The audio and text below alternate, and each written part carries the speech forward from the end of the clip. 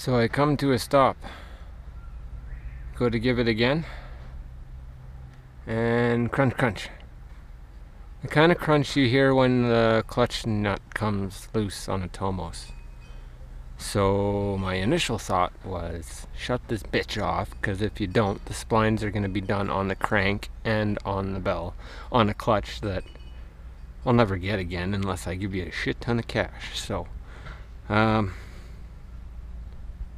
this is what I got. Yeah, I haven't even touched this yet. I just pulled the cover off. So we're gonna lightly pull that out. They're clean right off. One's busted, it seems, I think. All three right off. I thought it was my spline, so as soon as this thing, as soon as I hit it and it didn't go after that crunch, I shut it down and walked her home. Guess there's gotta be a chunk down in here. I was so mad I didn't even bother draining this bitch. I just tipped it over. I wanted to see if I destroyed a 6-month, $250 clutch and look like a total idiot, right? But I don't think this is me looking like an idiot, because that's still nice and tight. I don't think this is you looking like an idiot, Walt, because you made great shit.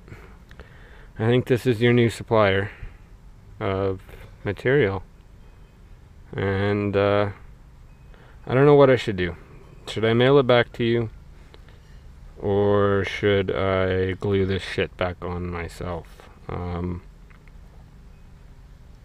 Send me a message. I mean, shit happens. Might as well just publicize it, right? And get this right before you send it to other people. So that's okay, let's see. Let's call it 15 kilometers to Walmart and back to buy some light bulbs.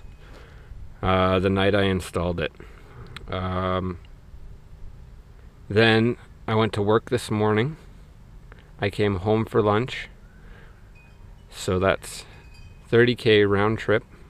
And then back to work and back home. That's another, let's call it 25, because I had to walk it. Well, 3. Let's call it 2 or 3K. I had to walk it. I got lucky. I recognized the sounds of clutch fail and kept it in second pretty much the whole way home until I had to stop to make a left turn. As soon as I went to go make that left, it was zing! So, fuck. Won't be doing any testing tonight. Sorry, guys.